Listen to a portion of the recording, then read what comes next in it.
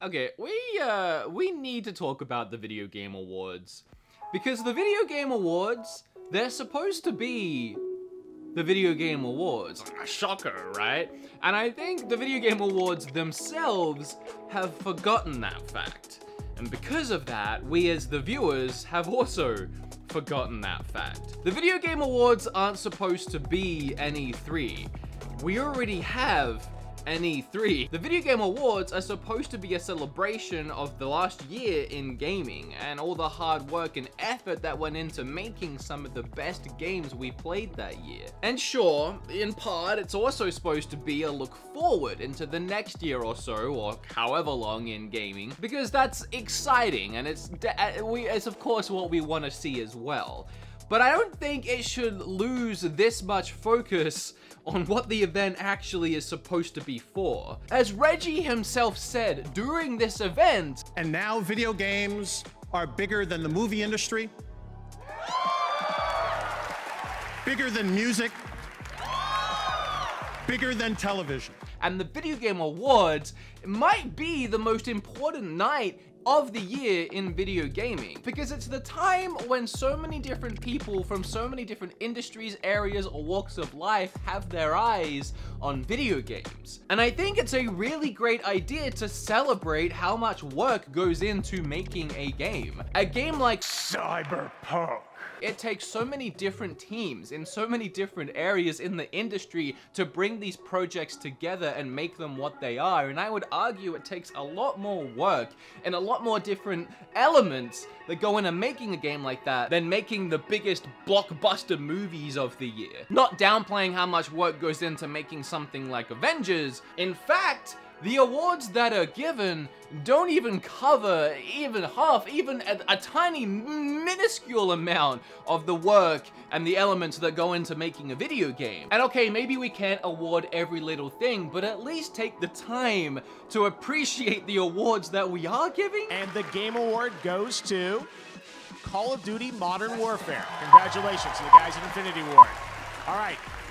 For Best Strategy Game, focused on 3 seconds after announcing the winner for Best Audio Design, they breezed right on into the next category. Do you know how much work goes into audio, how important audio design is to a video game? And not only do we not get to see who did the audio design for the winning game, they could have at least played a clip of one of the cooler sounding parts of the game. Like, what was it that made this game win? We all haven't played it, you know.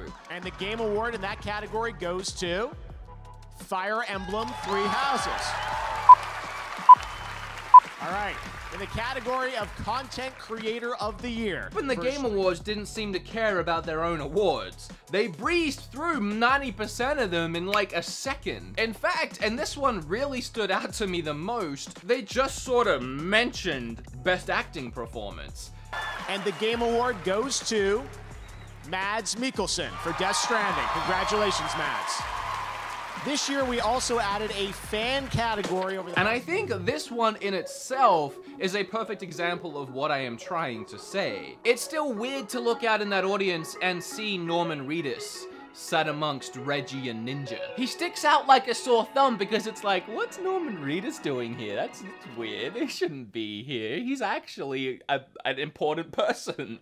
But it shouldn't be that weird because it is an integral part that make video games what they are. The acting, whether it's motion capped or just straight voice acting, voices bring a lot of these games to life. And we've had amazing actors in video games across the years. And we've had Tim Curry, Jack Black, even Ozzy Osbourne. Granted, he's a musician, but all three of those were in the same game. And that was like, what, 10 years ago now? So having high-profile actors in video games, it's not that uncommon, it's not that unusual, and yet here we are in 2019, and the only actor I'm seeing in the audience is Norman Reedus, and the only other actors I saw during this thing was Michelle, who I absolutely love, and Vin Diesel, who is an absolute creep. God, she's so beautiful, man. Am I right or wrong? Look at her. How am I supposed to do this interview? Look at this woman. And here's my point to what I'm... Oh gosh, I just spilt my coffee everywhere. And here's my point to all of that.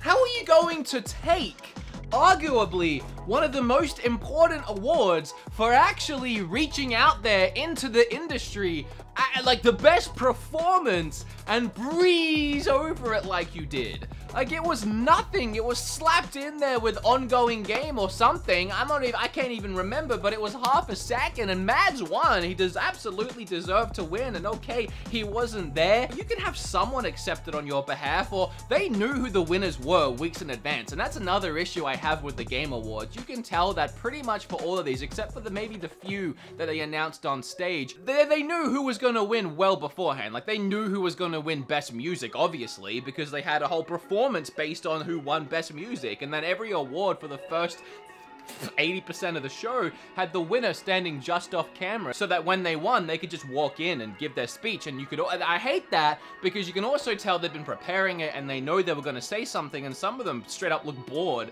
that they just won, because they've already had a week to acknowledge and accept it, and they're just trying to not stumble on their lines while they're on stage. If you know that these people have won a week in advance, get a little message from them. Like, geez, like Mads is winning an award and he can't take 30 seconds to record something for it. Just make it feel a little more legit. This is best performance, and he won, and you didn't show his performance? Like, you know, some people haven't played the game, right? You can't assume everyone has seen his performance. You gave him an award. Show people what he won for. Show his best scene in the game. I can think of 10. Like, I don't get that at all. Oh, you know what? Maybe they couldn't afford the time to actually show this actor's winning performance because they were too busy having a skip to the 19th Magic the Gathering commercial throughout this event. And that brings me to my next point. Any awards event is, by definition, a look backwards. Who's done something great in the preceding year? So this event that's supposed to be a look back at the last year in gaming, I feel like that's become like 20% of the event, maybe even 10%. And then 50% of the event is like a look forward at the future, a bunch of games that are coming soon, and then the other like 40% is straight up advertisements. I mean, each of the brackets are advertised by someone. I mean, like, what was it? Freshest indie game was sponsored by Subway because it was fresh. I mean, you don't go to the Oscars and you hear Best Acting Performance of the Year sponsored by Arby's Sandwiches, we got the meats. Like, it's a little bit cringe. But having to cut to all these commercial breaks on a live stream, oh my gosh. And I wonder how much Birds of Prey actually paid to have that commercial played here in the middle of this. Like, what is this becoming, like the Super Bowl? Maybe if there was a few less ads, you could spend a little more time on not blasting through all of these awards. I'm watching for the awards. Whatever announcements and games drop in between the awards is like a little extra bonus for me. But I'm not even getting to see these awards because you're going through them so quickly. All I'm seeing is commercials. The Game Awards should be the most important night in gaming. It shouldn't be another E3. It shouldn't be a giant commercial run. It shouldn't be like trailers and announcements and commercials. That shouldn't be the forefront. It's nice to have them.